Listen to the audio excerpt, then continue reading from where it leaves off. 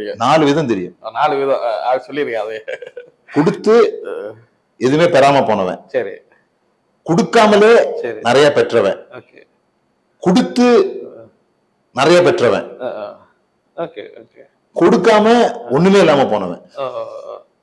இந்த மாதிரி 4 குரூப்லயும் ஆட்கள் தெரியும். பணம்ன்றது மட்டும் இல்ல, ஏதோ ஒரு காரியமும் நீங்க பயந்துகிட்டே இருந்தீங்கன்னா அது உங்ககிட்ட தங்காது. எந்த ஒரு விஷயம் நீங்க திருமணம் பண்ணி உங்க மனைவிய ரொம்ப அன்பா இருக்கிறேன், என் மனைவி ரொம்ப அன்பா இருக்கிறேன், ஆனா அவ என்னை விட்டு போயிடுவான்னு பயமா இருக்குதுன்னு சொல்லிட்டு வீட்டை வச்சு கூட்டிட்டு போனீங்கன்னா கொஞ்ச நாள்ல கண்டிப்பா நீங்க பயந்த மாதிரி போயிடுவாங்க. அதனால மட்டுமே எல்லா ஆசீர்வாதங்களையும் பெற்றுக்கொள்வ அப்படி கிடையாது. ஏன் கொடுக்க சொல்றோம்னு சொன்னா அநேகருடைய பணப்பிரச்சனைக்கு காரணம் அல்லது வறுமைக்கு காரணம் அவர்களுடைய பயம். அந்த பயம் எதுல வருதுன்னு சொன்னா கடவுள் மேல நம்பிக்கை இல்லாம போய் முடியுது. கொடுக்கறவனுக்கு எவனும் சிநேகிதன். அப்புறம் நீங்க கிஃப்ட் கொடுத்தீங்கன்னா உங்களை அது ராஜாக்களுக்கு முன்பாக கொண்டு போய் நிறுத்தும், பெரியார்களோட கூட தொடர்பு உண்டாக்கும். நீங்க நல்ல தாராளமா செலவு பண்றவங்களா இருக்குன்னு வச்சுங்களேன், கண்டிப்பா உங்களுக்கு பெரியார்களோட தொடர்பு உண்டாகும். அவங்க உங்களுக்கு பணம் தர மாட்டாங்க, ஆப்பர்ச்சுனிட்டிஸ் உருவாக்குவாங்க, ஐடியா ஷேர் பண்ணுவாங்க, பார்ட்னர்ஷிப்பை ஏற்படுத்துவாங்க. ஏதோ ஒரு விதத்துல நீங்க செழிப்பீங்க. இது பணம். ஒருத்தன் தரித்திரம் ஆகவே மாட்டான்றது ஸ்ட்ராங்கா சொல்றாங்க. கொடுக்கறத பத்தி பேசுறோம், விசுவாச அறிக்கையை பத்தி பேசுறோம். நான் நல்லா இருப்பேன், இது பண்ணுவேன். எனக்கு தெரிஞ்ச என்னுடைய மிக முக்கியமான உறவினர் ஒருவர், அவங்க வாயிலிருந்து நல்ல வார்த்தை நான் கேட்டதே கிடையாது. நான் ஒண்ணும் இல்லாதவன், நான் சீக்கிரமா செத்துதான் போவேன் இப்படியே சொல்லி 83, 85, 91 வயதுல எந்த பிரச்சனை இல்லாம மறிச்சிட்டாரு. எப்படி பாக்குறோம்னா, நான் பைக்கை கிக் பண்ண பைக் ஸ்டார்ட் ஆயிடுச்சு, இவ்வளவுதான் எனக்கு தெரியும். ஆனா நான் பைக்கை கிக் பண்ண உடனே 60ல இருந்து 70 காரியம் உள்ள நடக்குது. இது போய் அதை தொடுது, அது போய் இது வருது, இங்க இருந்து இது பெட்ரோலை தொடுது, இந்த வயர் போய் அதை தொடுது, ஸ்பார்க் பண்ணுது. இதெல்லாம் சரியா நடக்கிறதுனாலதான் அது நடக்குது. நீ கிக் பண்ண வண்டி ஸ்டார்ட் ஆயிரும் சொல்றது எப்படி சரியாகும்? ஆனா எல்லாரும் நடந்துட்டு இருக்குது, எல்லாரும் வண்டி கிக் பண்றாங்க பிரச்சனை ஆகாத வரைக்கும். அது பிரச்சனை ஆகும்போது உள்ளுக்குள்ள என்ன நடக்குதுன்னு தெரியலையே. அப்போ ஒரு ஆள் கொடுத்தாலும் அவனுக்கு வரலன்னா அவனுக்கு அது பிரச்சனை இல்ல, உள்ளுக்குள்ள வேற என்னமோ பிரச்சனை இருக்குது. அந்த பிரச்சனையை சரி பண்ண வாரி இறைத்து விருத்தி ஆவோரும் உண்டு. வாரி இறைத்தவர்கள் தான் விருத்தி ஆவார்கள்னு போடல, வாரி இறைத்து விருத்தி ஆவோரும் உண்டு. பிசினித்தனம் பண்ணி வறுமை அடைவோரும் உண்டு. பிசினித்தனம் பண்ணினால் வறுமை அடைவோரும் நீங்க கொடுக்குற இன்டர்பிரேஷன். அங்க அப்படி பண்ணல. பிசினித்தனம் பண்ணி, அதாவது கொஞ்சம் கொஞ்சமா சேர்த்து வச்சு இதெல்லா பணமும் எனக்குன்னு சொல்லியும் வறுமை அடைஞ்சிட்டவங்க இருக்கிறாங்க. வாரி இறைச்சிட்டு வாரி இறைத்தவர்கள் எல்லாரும் விருத்தி அடைந்தார்கள். அது நீங்க கொடுக்குற இன்டர்பிரேஷன். இப்ப பாத்தீங்கன்னா இந்த கொடுக்கறத பத்தி இப்ப இதுல கேக்குறேன். இப்ப நீங்களே சொல்லிட்டு இருந்தீங்க அந்த வானத்தில் பலகைகளை திறந்து கொடுக்கறதுங்கிறது ஒரு அது பெரிய ஒரு டாக்டர் நான் போயிட்டு இருக்கு. இப்போ நீங்க கொடுத்தீங்க அப்படின்னா உங்களுக்கு நடக்கும், ஒண்ணும் இல்லை 10 1000 உங்களுக்கு திரும்ப வரும், கொடுத்து பழகுங்க அப்படிங்கிறத சொல்லிட்டே இருக்கிறாங்க. இதுதான் உங்களுக்கு ஃபைனான்ஸ் பிரேக் த்ரூ அப்படிங்கிறது. நான் ஒன்று கேட்கறது, நீங்க கொடுத்தாதான் அந்த ஃபைனான்ஸ் பிரேக் த்ரூ வருமா? இப்படித்தான் கடவுள் சிஸ்டம் வச்சிருக்கிறாரா? கிடையாது. ரொம்ப கொடுத்து ஒண்ணுமே இல்லாம போனவங்களா எனக்கு தெரியும். ஓ அப்படியா? கொடுத்து ஒண்ணுமே போனவங்க தெரியும். நீங்க கொடுக்காமலே கொஞ்சம் இருந்து பணக்காரனானு எனக்கு தெரியும். 2 விதமும் உங்களுக்கு தெரியும்? 4 விதம் தெரியும். 4 விதம் சொல்லிருக்கேன். அது கொடுத்து எதுவுமே பெறாம போனவன், சரி, கொடுக்காமலே நிறைய பெற்றவன், கொடுத்து நிறைய பெற்றவன், கொடுக்காம ஒண்ணுமே இல்லாம போனவன். இந்த மாதிரி 4 குரூப்லயும் ஆட்கள் தெரியும். 4 குரூப்லயும் ஆள் இருக்காங்க. நம்ம இந்த எல்லாத்தையும் நாமினலைசேஷன் பண்ணும்போது அல்லது ஒரு சின்ன பேக் நீங்க கர்த்தரை கொடுங்க நீங்க பணக்காரங்களா ஆயிடுவீங்க அப்படிங்கிறது ஒரு போலித்தனமான ஒன்றை தான். பணக்காரங்க கூட சொல்ல மாட்டேன். என்னன்னா இப்போ நீங்க கொடுத்தா தான் உங்களுக்கு ஒரு கடன் இருக்கு, கொடுத்தா தான் இங்க மாறும், வறுமை இருக்கு, கொடுத்தா தான். நான் ஆரம்பத்திலே சொன்னது போல பணம் என்பது ஒரு பணம் மட்டும் இல்ல. உங்களுக்கு எது வேண்டுமோ அது ஒரு எனர்ஜியா நீங்க யோசித்துக்கோங்களேன். ஒரு எனர்ஜி ஃபீல்டு மாதிரி. இப்ப பணம்ன்றது நீங்க பாக்கெட்ல வச்சிருக்கிறது மட்டும் கிடையாது. இப்ப ஜிபேல இந்த பக்கம் ஒருத்தன் பண்ணிட்டு இருக்கான், அந்த பக்கம் ஒருத்தன் பண்ணிட்டு இருக்கான், இதெல்லாம் இந்த பக்கம் போயிட்டு இருக்குது. இப்போ இப்ப அது மாதிரி ஆயிடுச்சு எல்லாமே இல்லையா? பணம்ன்றது மட்டும் இல்ல, ஏதோ ஒரு காரியமும் நீங்க பயந்துகிட்டே இருந்தீங்கன்னா அது உங்ககிட்ட தங்காது. எந்த ஒரு விஷயம் நீங்க திருமணம் பண்ணி உங்க மனைவிய ரொம்ப அன்பா இருக்கிறேன், என் மனைவி வந்து ரொம்ப அன்பா இருக்கிறேன், ஆனா அவ என்னை விட்டு போயிடுவான்னு பயமா இருக்குதுன்னு சொல்லிட்டு வீட்டை வச்சு கூட்டிட்டு போனீங்கன்னா கொஞ்ச நாள்ல கண்டிப்பா நீங்க பயந்த மாதிரி போயிடுவாங்க. நீங்களே சொல்றீங்க. அது போல கஞ்சமா ரொம்ப கஞ்சமா இருக்கிறவங்க நல்லாதான் இருக்கிறாங்க அப்படின்னு இருக்கிறாங்க. எல்லாத்துக்கும் எக்ஸாம்பிள் இருக்கு. சோ எல்லா வியாதிக்கும் ஒரு மாத்திரை சொல்யூஷன் கிடையாதுன்னு சொல்றேன். சரி, ஓகே. நீ கொடுக்கறதுனால மட்டுமே எல்லா ஆசீர்வாதங்களையும் பெற்றுக்கொள்வ அப்படி கிடையாது.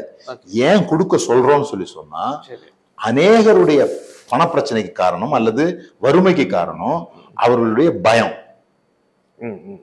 அந்த பயம் எதுல வருதுன்னு சொல்லி சொன்னா கடவுள் மேல நம்பிக்கை இல்லாம போய் முடியுது. Okay okay.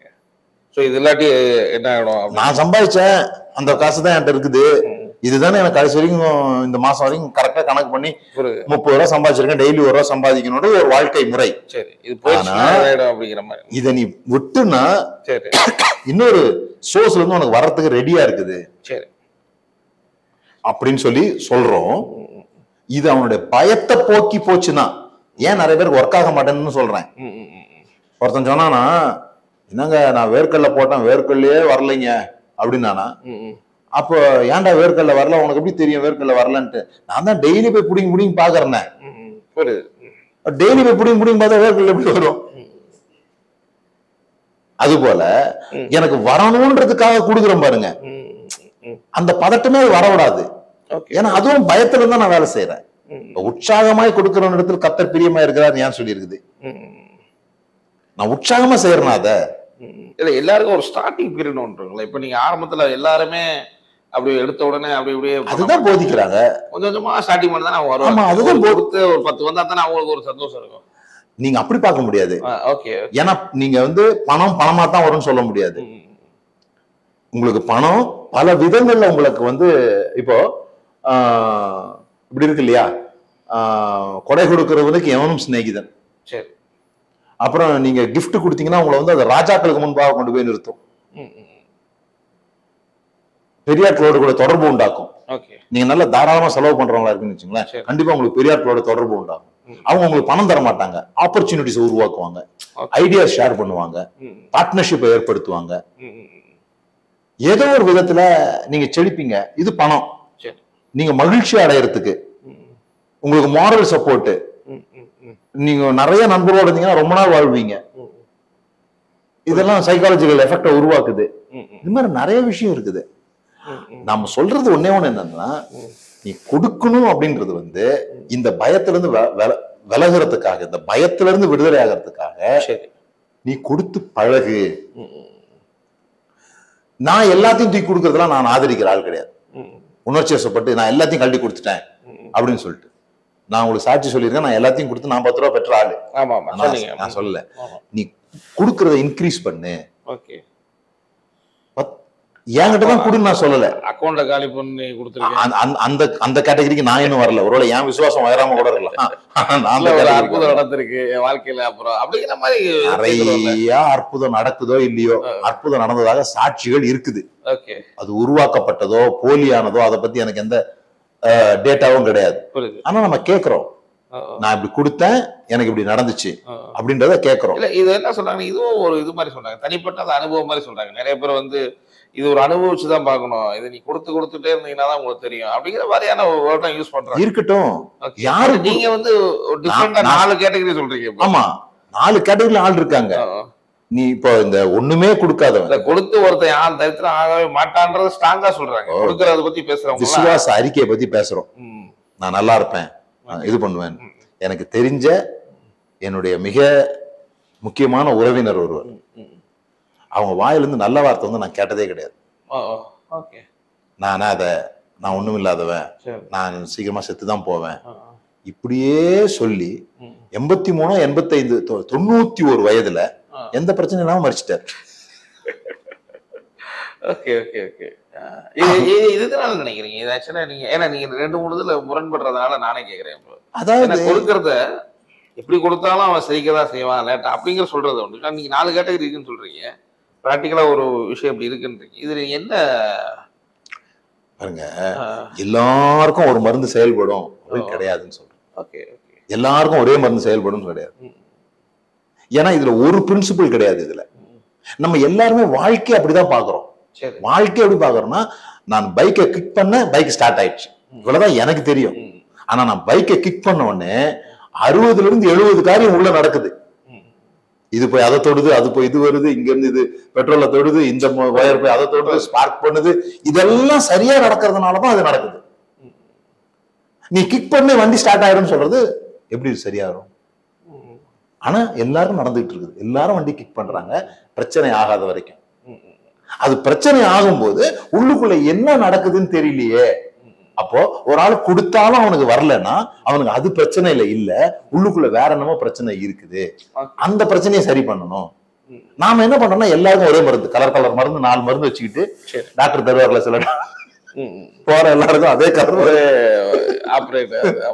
அந்த மாதிரி நீங்க எல்லாத்துக்கும் ஒரே மருந்து கொடுக்க முடியாது. சரி, ஒருத்தன் நல்லா கொடுப்பான், ஆனா அவனுடைய வில் வீக்கா இருக்கும், அவனுக்கு பணம் பெற்றுக்கொள்ளணும்ன்ற ஆசையே இருக்காது, கொடுக்க மட்டும் செய்வான்னு வச்சுங்க. அவனுக்கு ஒரு பெருசா ஆசைலாம் ஒண்ணும் இல்ல. அவனுக்கு வாழ்க்கை குறித்த பிலாசபியே வேறையா இருக்கு. கொண்டு வந்ததும் ஒன்றும் இல்லை, கொண்டு போனதும் ஒன்றும் இல்லைன்ற எண்ணத்துல கொடுத்துக்கிட்டு இருக்கான்னு வச்சுங்க. கொண்டு போனது ஒண்ணும் இல்லப்பா கொடுத்துருவோம் அப்படின்னு சொல்லிட்டு அவனுக்கு எப்படி வரும்? அவனுக்கு எதிர்பார்ப்பு இருக்கணுமே. நீதிமான் விரும்புகிற காரியம் அவனுக்கு கொடுக்கப்படும். அப்ப அவன் அதுல ஒருவேளை வீக்கா இருக்கலாம், எக்ஸ்பெக்டேஷன் இல்லாம இருக்கலாம். பணம் என் கையில இருக்கக்கூடாதுப்பா, வந்துச்சுன்னா உடனே கொடுத்துடணும்பா, அப்படி பயப்படுறவனா இருக்கலாம். பணத்தை ஹேண்டில் பண்ண பயப்படுறவனா இருக்கலாம், உண்மை இல்லாதவனா இருக்கலாம். அதனால அது வராம இருக்கலாம். ஒரு விஷயம் மட்டும் கிடையாதுன்னு சொல்றேன். இந்த பைக்கை கிக் பண்ண உடனே, இப்போ ஒரு வாட்சை கீ கொடுத்த உடனே அது ஓடுதுன்னு நம்ம நினைச்சுக்கிறோம்ல, நமக்கு தெரிஞ்சது அந்த லீனியர் தான் தெரியுது, இங்க இருந்து ஸ்டார்ட் ஆகி இங்க போறதுன்ட்டு. அதுக்கு உள்ளுக்குள்ள நிறைய மெக்கானிசம் இருக்குது. கொடுங்கள் அப்போது உங்களுக்கு கொடுக்கப்படுறது அது லீனியர் மாதிரி. கிக் பண்ணுங்க வண்டி ஸ்டார்ட் ஆயிடும் அப்படின்னு சொல்றோம். உண்மை, கிக் பண்ண வண்டி ஸ்டார்ட் ஆகுதா இல்லையா? எல்லாரும் வண்டி அப்படித்தானே ஸ்டார்ட் ஆகுது. அது எப்ப பிரச்சனைன்னு தெரியுதுன்னு சொல்லி சொன்னா, கிக்காக வண்டி ஸ்டார்ட் ஆகும் போது உள்ளுக்குள்ள நிறைய விஷயம் இருக்குதுப்பா, அதுல என்ன சரி பண்ணப்பான்னு சொல்றோம். சோ ப்ராஸ்பெரிட்டி டீச்சிங் இதுல எப்படி பாருங்க, இப்ப நீங்க சொன்னது கொடுக்காம செழிப்பா இருக்கிறான்னு சொல்றீங்க, அது அவங்க எப்படி இருந்திருப்பாங்க? இருக்குது, அவனுக்கு வேற ஏதோ கிளிக் ஆயிருக்கலாம். அவனுக்கு வேற ஏதோ ஒண்ணு கிளிக் ஆயிருக்கும், அவன் கொடுக்கல. பாருங்க, வாரி இறைத்து விருத்தி ஆவோரும் உண்டு, வாரி இறைத்தவர்கள் தான் விருத்தி ஆவார்கள்னு போடல. வாரி இறைத்து விருத்தி ஆவோரும் உண்டு, பிசினித்தனம் பண்ணி வறுமை அடைவோரும் உண்டு. பிசினித்தனம் பண்ணினால் வறுமை அடைவோரும் நீங்க கொடுக்குற இன்டர்பிரேஷன். அங்க அப்படி பண்ணல. பிசினித்தனம் பண்ணி, அதாவது கொஞ்சம் கொஞ்சமா சேர்த்து வச்சு இதெல்லா பாவமும் எனக்குன்னு சொல்லியும் வறுமை அடைஞ்சிட்டவங்க இருக்கிறாங்க. வாரி இறைச்சிட்டு வாரி இறைத்தவர்கள் எல்லாரும் விருத்தி அடைந்தார்கள், அது நீங்க கொடுக்குற இன்டர்பிரேஷன். வாரி இறைத்து விருத்தி அடைவோரும் உண்டு, அந்த வார்த்தை நல்லா செழிப்படைகிறாங்க அப்படிங்கிறது. வாரி இறைத்து விருத்தி அடைவோரும் உண்டு, வாரி இறைத்து விருத்தி அடையாமல் போவோரும் உண்டு. ஆனா இங்க என்ன பிரச்சனைனா, நான் வாரி இறைக்கிறதே விருத்தி அடைகிறதுக்காக தான் ஒரு கான்செப்ட் இருக்குல்ல, அதுவே உங்களுக்கு பேக் ஃபயர் தான் நிறைய பேருக்கு. அதுல ஒரு எதிர்பார்க்கணும்ன்றீங்க. இல்ல, அதுல நான் என்ன பாக்குறேன்னா, இந்த விசுவாசிகள்னு சொல்றோம் இல்லையா, வசனத்தை கேட்கறவங்க இருக்காங்கல்ல, இவங்களுக்கு இந்த விஷயங்கள் புரியறது இல்ல. இவங்க வந்து கொடுக்க சொன்னாங்க, கொடுத்தோம், ஆனா வரல, என்ன கர்த்தர் இது பண்ணிட்டாரா, அல்லது இவரு தப்பா பேசுறாரு, பொய்யா பேசுறாரு, அதுவா பேசுறாரு, இதுவா பேசுறாருன்னு. ஏன்னா இவருக்கு உள்ளுக்குள்ள மெக்கானிசம் புரிய மாட்டேங்குது. அதை இவரும் சொல்லி தரல. இவர் என்ன சொன்னாரு, கொடுங்கள் அப்பொழுது உங்களுக்கு கொடுக்கப்படும். ஆனா இவரு எதையோ கத்துக்கிட்டு இவருக்கு மெக்கானிசம் உள்ள சரியா போயிட்டு இருக்கும். இந்த பேசுறவருக்கு பணம் வந்துகிட்டு இருக்கும், கேட்கறவங்களுக்கு அந்த மெக்கானிசம் புரியல. அவன் வெறும் கொடுத்துட்டு வந்துடும் பொழுதுன்னு நினைக்கிறான். கொடுக்கறது மட்டுமே இங்க பிரச்சனை இல்ல. அவன் இன்னொருத்தர பாக்குறான், அவர் கொடுக்கவே இல்லை, ஆனா அவரோட வாழ்க்கை முழுசும் உனக்கு தெரியாது. அவர் கொடுக்கவே இல்லைன்னு நீ சொல்ற, நான் சொல்றேன். அவர் கொடுக்கவே இல்லைன்னு நான் சொல்றேன், புரியுதுங்களா? இப்ப நான் ஒருத்தரை பத்தி சொன்னேன், அவர் எப்போதுமே நெகட்டிவா தான் பேசுவார், நான் சொல்றேன். அவர் என்கிட்ட நெகட்டிவா பேசிட்டாரு, போய் 1/2 மணி நேரம் உட்காந்து நான் வாழ்வேன், நான் இது பண்ணுவேன், பாசிட்டிவ் கான்ஃபிடன்ஸ் பண்ணிருப்பாரு. ஜட்ஜ் பண்ண முடியாது. நடக்கிற நிகழ்வுகள் பார்க்கும்போது இதுக்குதான் இது மருந்துன்னு நம்ம சொல்ல முடியல. ஏன்னு சொல்லி சொன்னா, இது நடக்காத போது மத்த மெக்கானிசத்தை சரி பண்ண தெரியல. ஏன்னா ப்ரீச்சிங் பண்ணும்போது நம்ம என்ன பண்றோம்னு சொல்லி சொன்னா, அதுவும் குறிப்பா அந்த ஆஸ்டின் காலத்துல இருந்து பார்க்கும்போது கெனத் ஹிகின், கெனத் கோப்லாண்ட் இவங்க எல்லாமே என்ன பண்றாங்கன்னு சொன்னா கொடுக்கறத பத்தி மட்டுமே பேசுறாங்க.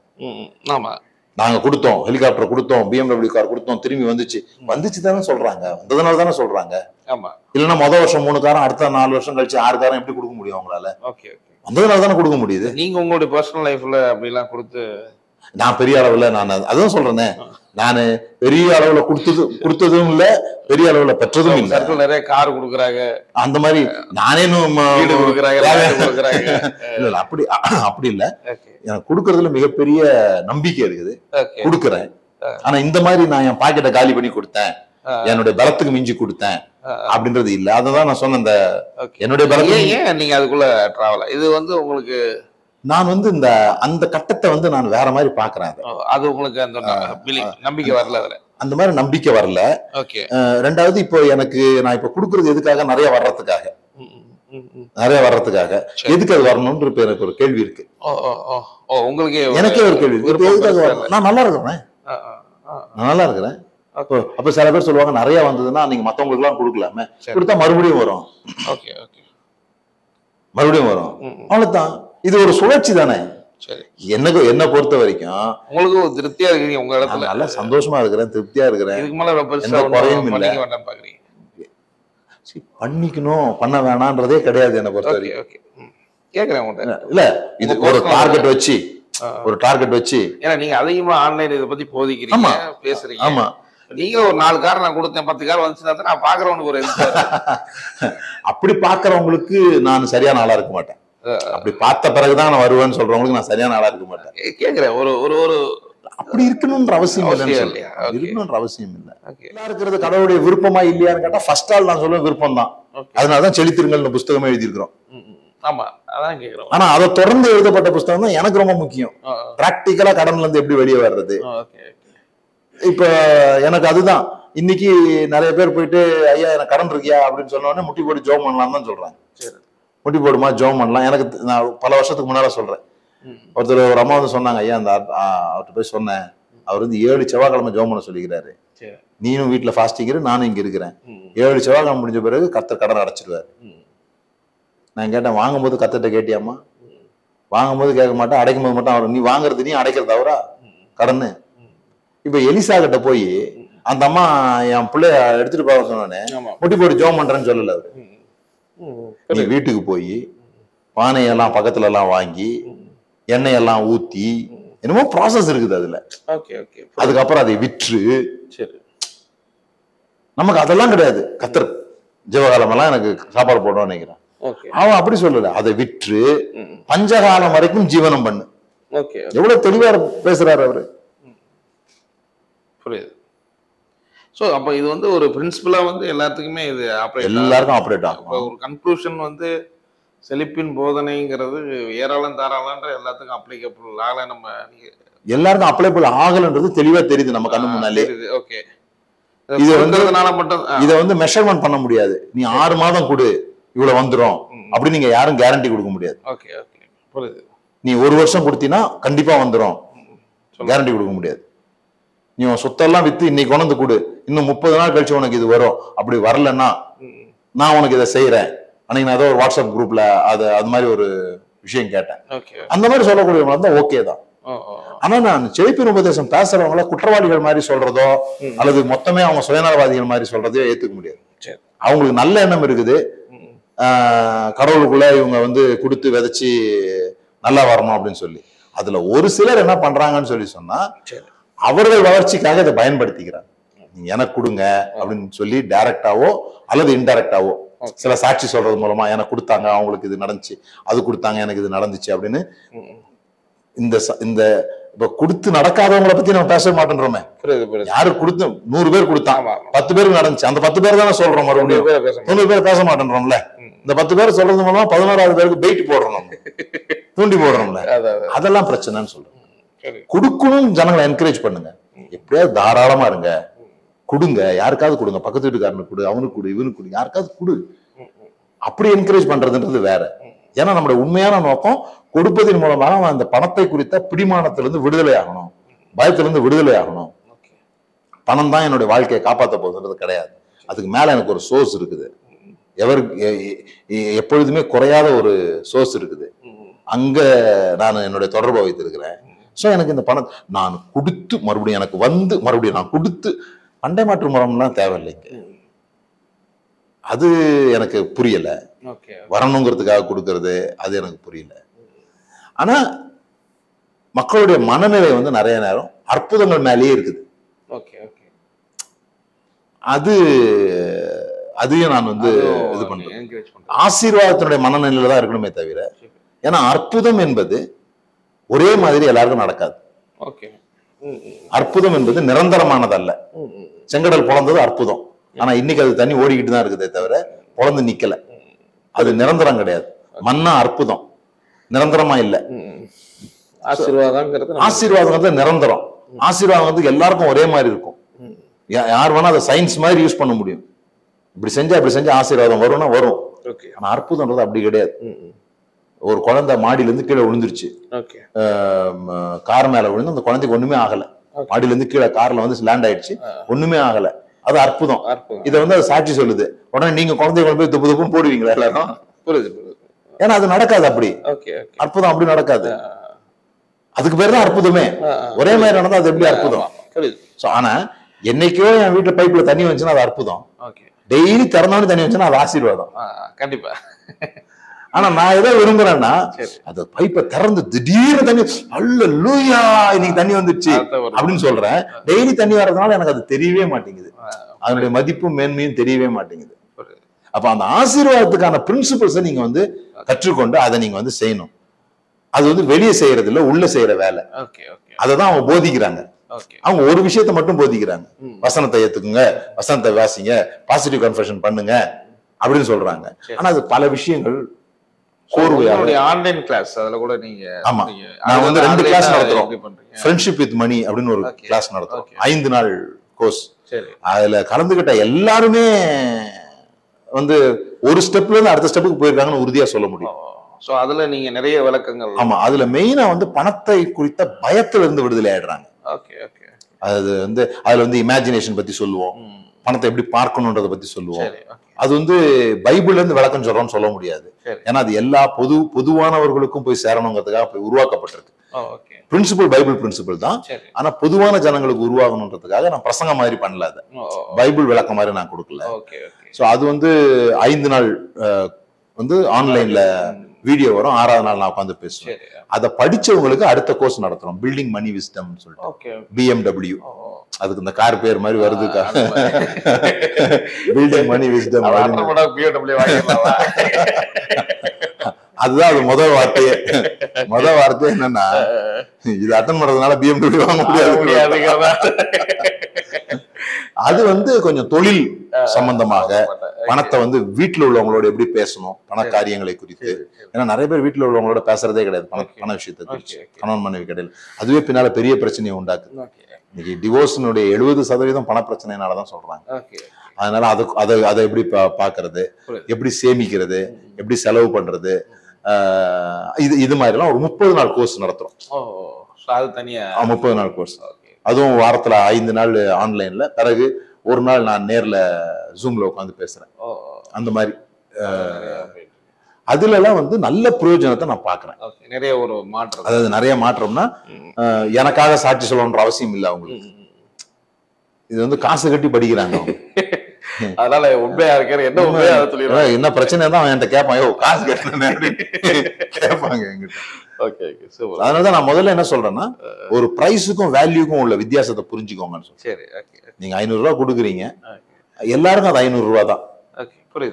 ஆனா 24 மணி நேரம் டைம் இருக்குது ஒரு வீடியோ பாக்குறதுக்கு. அந்த வீடியோவை நீங்க 4 முறை பாத்தீங்கன்னா அதனுடைய வேல்யூவை நீங்க அதிகமாக்கிறீங்க. ஒரு முறை பாத்தீங்கன்னா அதனுடைய வேல்யூ நீங்க அதிகமாக்கிறீங்க. ஒருத்தன் சாப்பிட்டுட்டு வர்றான், நல்லா சாப்பிட்டு வா அப்படின்னு வரான், அவன் ஒரு வாழைப்பழம் வாங்குறான், 2 ரூபா ஒரு வாழைப்பழம். 4 நாளா பசியில ஒருத்தன் வரான், அவன் வாழைப்பழத்தை வாங்குறான், அவனுக்கு 2 ரூபா தான் வேலை. ஆனா அவனுடைய அந்த வாழைப்பழத்தினுடைய மதிப்பு அவனுக்கு வேற, இவனுக்கு வேற. கண்டிப்பா. சூப்பர்.